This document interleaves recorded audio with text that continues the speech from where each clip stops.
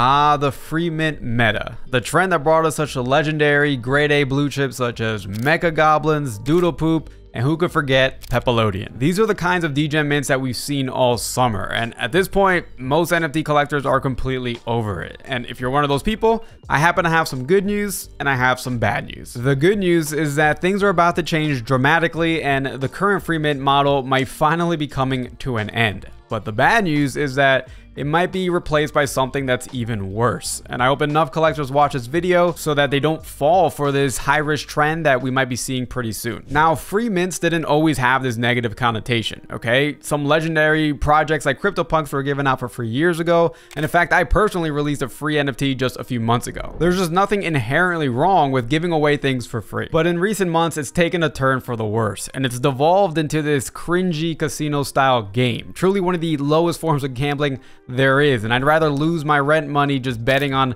the ear-pulling world championship than sweep another Goblin Pits derivative. And sure, there are some quality projects out there, but by and large, you're dealing with NFTs where the only value is in short-term speculation. It's basically a game of hot potato where you're trying to flip it to the next person before the inevitable and permanent crash to zero. In general, the only winners are the people who are actually making these NFTs, because every month they extract millions of dollars in royalties, and that's liquidity that is just never coming back. Yet despite most people agreeing that this is overall a bad trend, the free mint meta has continued to dominate for months now, and you now have a group of adults who have grown accustomed to just logging into Discord every day to trade these derivatives and try to make like $6 in profit. And I'm not gonna lie, for a while there, things started to get pretty dark, and I started to wonder if we just all had to get used to this as being the new normal. But it turns out that's not the case, and all it took was a little platform called SudoSwap to completely wreck the entire category. And I think in the coming weeks and months, we're gonna see these degen mints go from consistently making tens of thousands of dollars in profits for their creators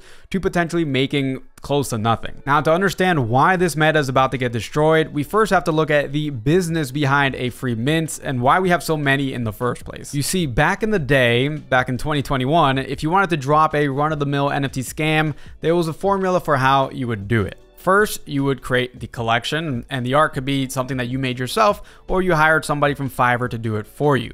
Second, you make the website, and this is where you talk about how this NFT is going to change the world or whatever you want to say. And then third, you open up a Discord, put some mods in there, maybe a community manager, and then you just start ramping up the momentum. Now, let's say you're selling 10,000 NFTs. Well, ideally, you sell them all, but you don't have to. Even if you sold only 5%, which is 500 NFTs at a price of, say, 0.05 ETH, you would still make 25 ETH, which at today's prices is around $50,000. This means you would very likely be in profit just by selling 5% of your collection, which for a while wasn't that hard to do. However, people began to catch on, and it became harder to convince buyers to spend even 0.05 ETH on a collection that, had a flimsy roadmap, a non-founder, cheap looking art, etc. But then, just as this charade was running out of fuel, we saw free mints rise as a viable model. And if you were one of those scammers, this probably got your spidey senses tingling. Because first off, on the cost side, free mints are even cheaper to produce, because in many cases, you don't need a website, you don't even need a Discord, so you don't need to hire anybody outside of the actual creation of the NFTs themselves,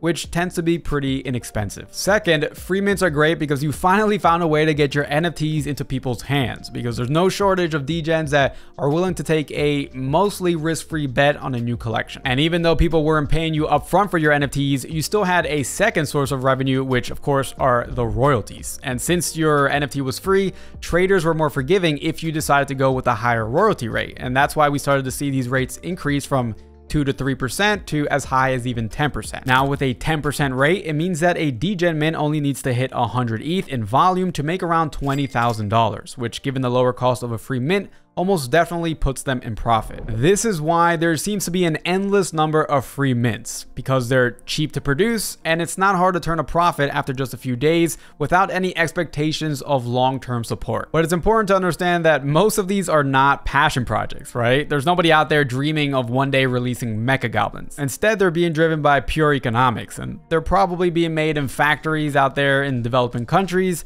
And the glue that is keeping all of this together are the royalties, because without that, the math just doesn't work. And so here we've arrived at the catalyst behind what's about to happen. You see, if you were to go on NFT Twitter nowadays, you would see a lot of people talking about royalties. And that's because of a platform called SudoSwap, which is letting people easily buy and sell NFTs while bypassing creator royalties altogether. If you haven't seen my video on SudoSwap last week, I highly recommend checking it out because in there I talk about how this platform might scale faster than people think. And there's a high chance that the market is just simply going to prefer spending less ETH on NFTs instead of honoring creator royalties. Until now, we haven't figured out an elegant way of hard coding royalty enforcement into a smart contract, partly because you can just wrap the token and bypass it, and also because you can't differentiate between what is a sale versus what's a normal transfer. So the assumption is that barring some technical breakthrough that solves this puzzle, we're likely to see a future where creators can no longer rely on royalties as a meaningful part of the business. Now, this affects some creators more than others. For example, one-of-one artists, it probably doesn't affect them as much because people aren't going to really trade one-of-one art through SudoSwap,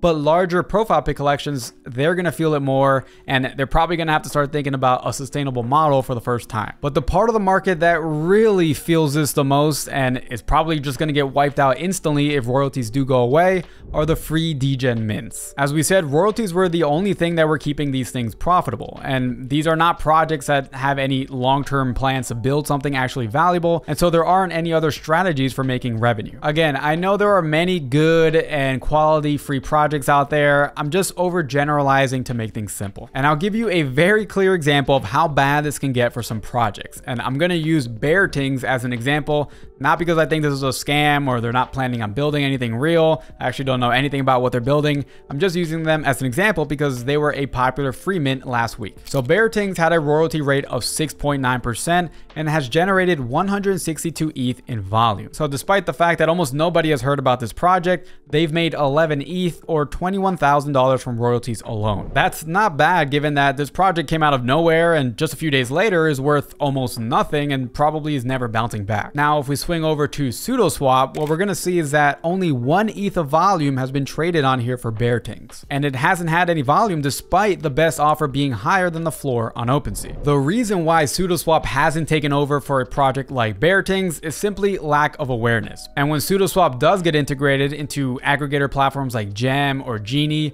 I can see adoption skyrocketing for these types of projects because the type of people who are trading projects like Beartings are exactly the type of people who care most about profits and are probably just going to go with the best offer that's in front of them. So if Beartings had launched 3 months from now, chances are they wouldn't have made $21,000, and more likely they wouldn't have made anything because people will start catching on to what's happening. In other words, what we're seeing right now is the last of a generation, a real life dinosaur before the comet comes crashing down. Okay. Now let's talk about why this model might actually be replaced by something worse. Earlier I said that the free mint meta was going away, but it's possible that it might exist in another form. And at the beginning of the video, I mentioned that CryptoPunks was a free mint and one that had a 0% royalty. And what they did instead was the team kept 10% of the supply, which obviously became very valuable over time. I do think this is viable for a lot of creators, and it's a great way to grow a brand where the creator and the collectors are completely aligned. I also think that in the wrong hands, this model can turn very sketchy. You see, if you were one of those scammers that started off with paid mints and then switched on over to free mints plus royalties,